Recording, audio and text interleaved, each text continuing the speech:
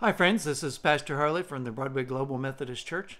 The sermon text today at church, and I hope that you're going to be worshiping God in church today, is from Ephesians chapter 3, verses 10 and 11. Let me read them to you. So that through the church, the manifold wisdom of God might be now made known to the rulers and authorities in the heavenly places.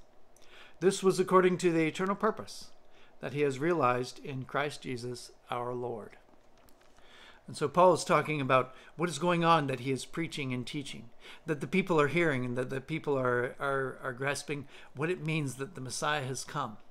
And he is saying this is so that even what is great and powerful, even what in this world is beyond our reach to touch, those rulers in the heavenly places might know the many-sided wisdom of God. That God's wisdom is not just one, as we read in some earlier days, just of the laws that we keep and the rules that he sets. That he also sent the Christ for a redemptive purpose. That he is calling men and women to take on the image of God that we were designed to have at the first. This is his eternal purpose. God has never swerved away from this purpose to restore us to fellowship with him. God is looking to make you part of his eternal purpose first by touching your life.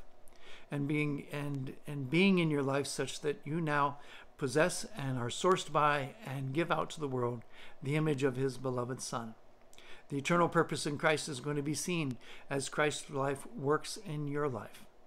Be an instrument of his peace, be an instrument of his love, and set yourself within that eternal purpose of God. Be blessed.